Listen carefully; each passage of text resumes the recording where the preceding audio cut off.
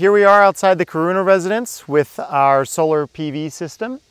And with this system, we're going to generate all of the energy needs for the entire building.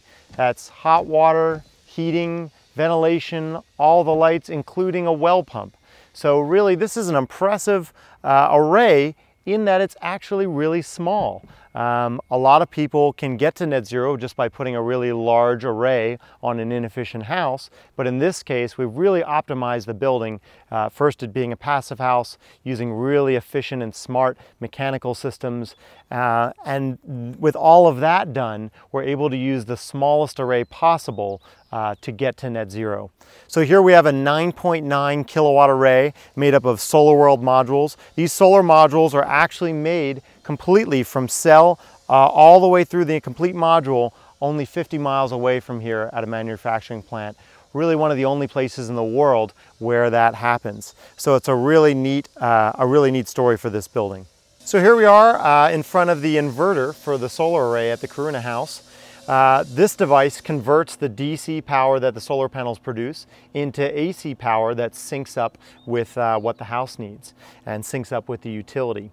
So this is a grid-tied system. It doesn't have batteries. So we have a backup generator next to me that runs on propane if there was ever a situation that would require where the power would be out and we'd want to have electricity. What's nice about that is that we didn't have to go with the battery system. And battery systems, although they can provide really seamless, quiet energy and allow your solar system to function, they have a lot of negative environmental attributes potentially in their manufacturing, require a lot of maintenance, require a lot of space. So this ended up being a really elegant solution to make sure that we have the annual energy that we need with the solar and emergency power when we need it with the generator. Now, originally on this site, we were looking at a large wind turbine. We have a pretty good sized property. We're on the top of a good sized hill, and there's just enough wind on an annual basis here to provide the energy we would need for the house. But wind turbines, for one, don't come in so many sizes. They come in kind of small, medium, and large. And it turns out that the system we would have had would have actually produced more energy than we needed. And that made the economics not as attractive. It was a little bit too expensive. There were also concerns and issues with raptors that are local to this hilltop, and some concerns from the neighbors.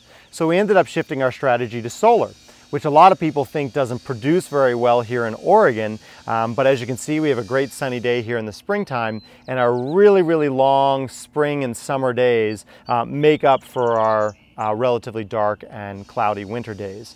So we actually end up with about national average amounts of solar production per year.